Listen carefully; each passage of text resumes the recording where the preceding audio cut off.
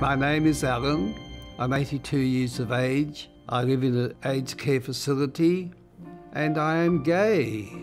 1 in 10 people over the age of 65 would identify as LGBTI, and that is a fair number of people who are going to require aged care now and into the future. I first realised that I was gay when I was close to 50 years old.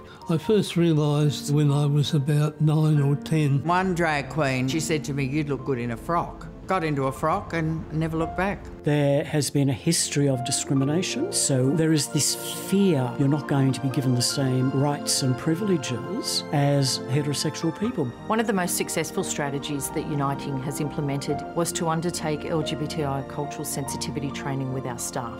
At LifeU, we're delivering our care to every resident, irrespectively of their gender and sexual preferences. I think that with the national strategy, the future for LGBTI people going into aged care is much more positive.